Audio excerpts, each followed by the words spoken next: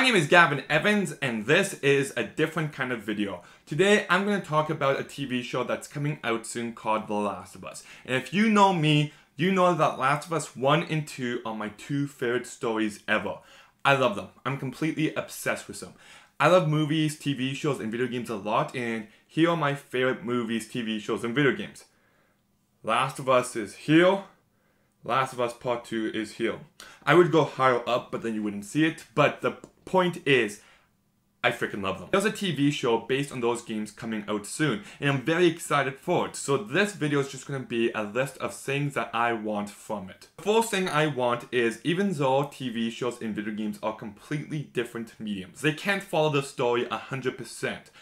But I do think there's some essential plot points that have to carry over into the TV show. It has to focus on Joel and Ellie as their relationship progresses. And you also have to have Tess and Maria and Tommy and Bill and Sam and Henry. And you have to have David in the winter section. Those characters have to carry over to some degree. And I definitely want to see the story of Ellie's immune to the infection and Joe has to take her across country, and then at the end he ends up saving her from the hospital. That has to carry over. Everything else you can change stuff up. It doesn't have to follow it 100%. What you do with each character can be different. When you get to the second game, then you have to still have the balls to kill off Joe. You have to. That is a fundamental thing of the second game. I know people were mad because Joe is perfect and he can't make any mistakes, but he did, and he died.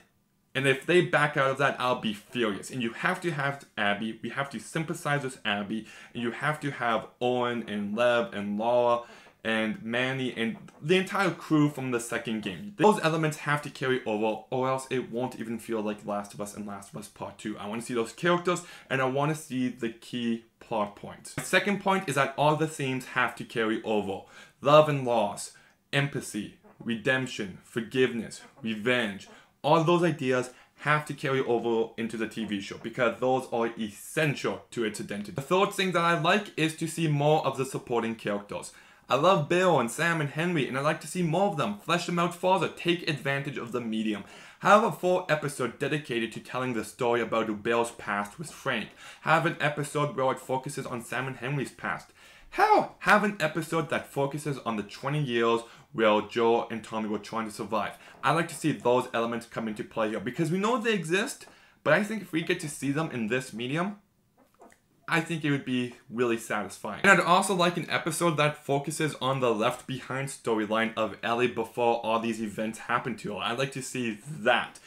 I'd like these flashbacks to be the primary change that the show does with this story. The fourth thing that I want is I have to read this from the page so I pronounce it as perfectly as possible.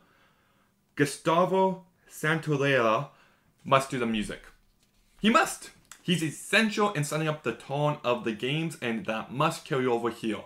The games wouldn't be what they are without his music. It's essential. Please bring it into the TV show. My 5th, 6th, 7th, and 8th points kind of go hand in hand, but let's do it one at a time. My 5th point is that I don't want the first season to be the first game. You've got plenty of time, space it out. I'd like the first episode to be Joel, Tommy, and Sarah trying to survive, and if by the end of the season, Joel rescues Ellie from the hospital, I'd be like, already? No, give us time in this world. Give us time with these characters. That's what I really want from this show. And that kind of leads me to my 6th point as well, but I love the structure of the second game. I think it's absolutely brilliant. The way that each flashback constantly recontextualizes everything that you've seen up until that point. It's handled perfectly. I don't know if that'd be carried over into the TV show medium really well. And I'd be totally okay if we had a full season of just the 5-year gap between the first game and the second game. I'd be totally okay with that, and I think that's a way that they should approach it. Which my last 2 points lead to my 7th point, which is I don't want the second game to be season 2. I've heard so many people say already, oh, people aren't prepared for what's going to come in season 2. Stop. I'd like that to be season 4 or 5, and better yet, I don't want the second game to be just season 2. The second game could take up multiple seasons. Take advantage of it. Please, do not rush it. I want to see this story told in the best possible way, and if one season is Last of Us Part 2, I'll be very disappointed because there is so much there that it would feel like wasted potential. And that also brings me over to my 8th point, which is don't Game of Thrones it. Do an adaptation of the two games. Don't get ahead of it. Don't create your own story. The first time that I want to play the events after the second game, I want it to be when I'm playing the third game. I don't want to see it on the TV show first.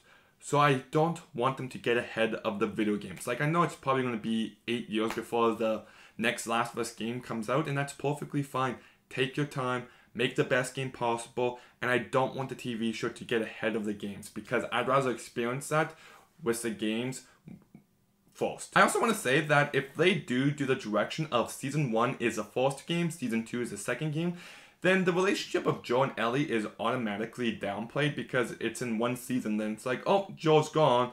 Like, for such an essential character of this universe, he should be in more than just one season. So I think that'd be a terrible mistake. And 9th point is, no character is safe. This world's brutal and relentless. Anyone can die at any moment. Take advantage of that. I remember the first time I saw Game of Thrones Season 1, and I forget the character's name. Sorry, I'm not the expert, but Sean Bean's character dies. And I was shocked. I'm just like, oh, he didn't escape. I thought for sure he would, but he's died. Lots of people haven't played these games before. Give them the same experience. Do it. My 10th point is that even though I love this world and these characters, don't forget, it's a horror story. Go forward on the horror. I love the clickers to be terrifying and intimidating. Okay, quick little side thing. This TV show is getting filmed pretty close to me, and I'm trying desperately hard to get into it as a clicker. If I get in as a clicker and I get that gross fungus makeup on me, oh man, like I could die a happy man. That'd be so bad. So I really want to be a clicker on this TV show. I'm trying, so fingers crossed. But yeah, definitely deliver on the horror aspects. I'd love it if this show was creepy and intense and thrilling just like the games are. I really hope the horror elements carry over into the TV show because that's fundamental to the identity of these games. And please also include the bloaters and the Rat King. The Rat King has to be here. The Rat King is one terrifying son of a bitch. Oh my goodness. Ugh. Terrifying. Please have him in the show. Which also leads to my 11th point, which is what I've already said, but these stories are character driven. Don't forget that. The characters and the relationships come first. That's essential. For my 12th point, I really want them to successfully carry over the look of the games into the TV show. Of the old rotting buildings, just plants growing everywhere, just the gross, destructive look of the planet. I'd love it if they just capture that perfectly into this TV show. And the second game has some of the most haunting atmosphere I've ever experienced in any story ever. And I would just love it if they could retain that atmosphere for an entire season of television. It would be some really impressive work. Like, especially the flooded shopping mall. Like, the kind of action moments that you could get out of something like that would be insane. So yes, please do that. My 13th point is that I really hope that they have some of the human villains that are in the games. I'd love them to have some great action moments.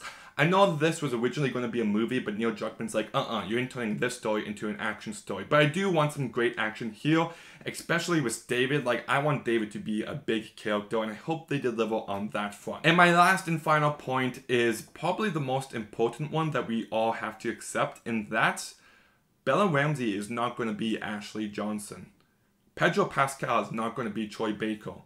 It's so easy to say that, but when we see these two different actors with two different voices playing the two same characters that we know and love, it's going to be tough, and we gotta accept this show for what it is. And it's not going to be exactly like the video game. It doesn't mean it can't be as good as the video game. It's going to be different, and we have to get used to that. So I just hope that these actors and everyone involved brings enough new to this show that it just doesn't feel like the same old. I hope it doesn't feel like I'm watching a walkthrough of the game. I hope there's something unique about how they're telling the story in this way that really stands out. I hope Pedro Pascal brings something new to Joel that Troy Baker didn't. Doesn't mean it has to be better, but I hope it's something different. Same with Bella Ramsey. These are two of my favorite characters ever. I think they're going to do a great job. I'm very excited to, and I just hope that they stand out in their own unique way. Anyways, those are some things that are important to me that they bring over into this Last of Us TV show. But what do you want them to bring into the TV show of Last of Us? Let me know in the comments down below. Make sure you like, make sure you comment, make sure you subscribe. Stay tuned for some more videos soon, and Gavin out.